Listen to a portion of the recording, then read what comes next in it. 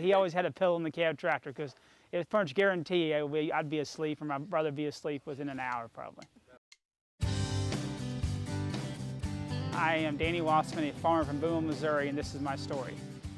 I grew up on the farm, my grandpa's place, and then my dad took it over, and so I just grew up helping Dad. All the fondest memory would probably be when I was little, just either riding with Dad in the tractor, falling asleep. He always carried a pillow, falling asleep in there, or working, with him with feeding the cows, in the truck.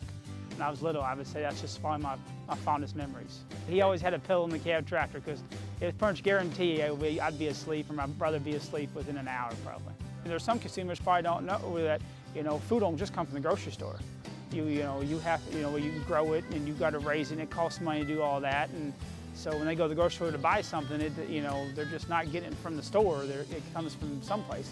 Agriculture is producing that product and it costs money to produce that product. I wish they knew that we don't mistreat the animals, and we don't do wrong with the crops. We don't use chemicals we're not supposed to use. We follow the guidelines, and it's not harmful, and we're not ruining the environment. Yeah, we built this barn in the summer of 2013, and all outside lots were just getting run down, fences were shot and everything. It was either rebuild a bunch of lots and so we was able to put this up and put 320 head of cattle in it, and the weather's not an issue no more, Yes, it still gets hot in the summer. It gets good ventilation, but in the summertime, we used to have big cattle sometimes go completely off feed, And there are times that when it gets hot in the summer, these cattle will slow off on feed. That has happened, but they don't go completely off.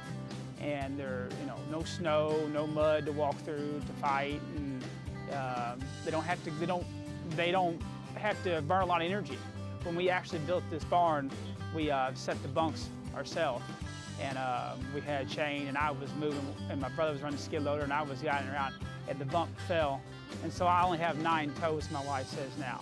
It smashed one of my big toes, and I lost about 2/3 of it, had to cut it off. So now the big joke is that I have 9 toes. So I'd say that's probably the best story I got. When we put the barn up, we had to build facilities, and we tried to make it where nobody has to. You got to get in the pen with cattle, and all our cattle are calm, but you'll have some that get wild. But have gates close to where you can get in and out of if you need to. And so we set our alleyway up, working cattle that my younger brother always pushes them up, and he can always stay behind a gate. He can close the gate and push them up to the next gate. So just do the best we can to be safe. It's not like it was years ago, and you get out of rope and they get crazy. So.